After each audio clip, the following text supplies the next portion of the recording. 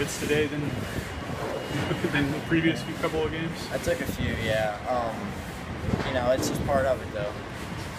You know, we ran the ball using me a little bit more today, so, you know, you're going to expect a little bit more contact. So, you know, I'm prepared for it. You know, I've lifted hard and trained for it, so, I mean, I'll be able to take the hits if I have to. I'll recover and, you know, be back at it.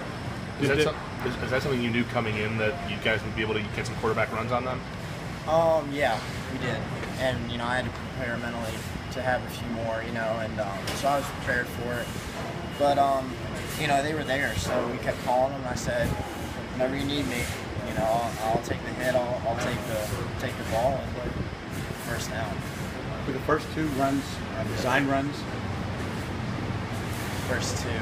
I mean, I honestly can't remember. Were there a lot of, how many There were there a lot of design runs? 5 or 6 design runs, yeah.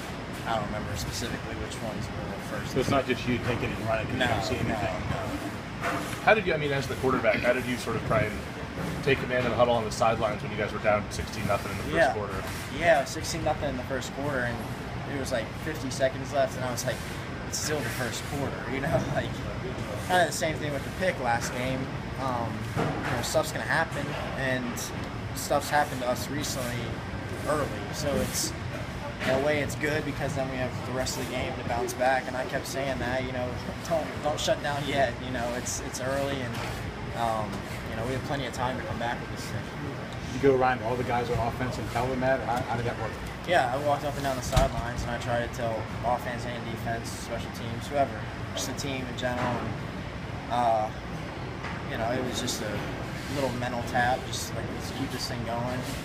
Didn't yell or anything like that. Just wanted to remind everyone that it's still early. We got plenty of time.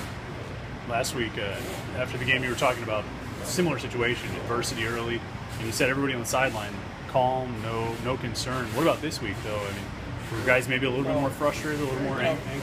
Yeah. Sorry to cut you off. We expected to come out on these guys, and we wanted to, you know, take them out early. That was our plan. You know, that's what you want to do with any team that you are, you know, favored by. You wanted to come out and show no doubt. And so I think a lot of guys expected that to happen, just expected it and didn't really, you know the means to get to that point.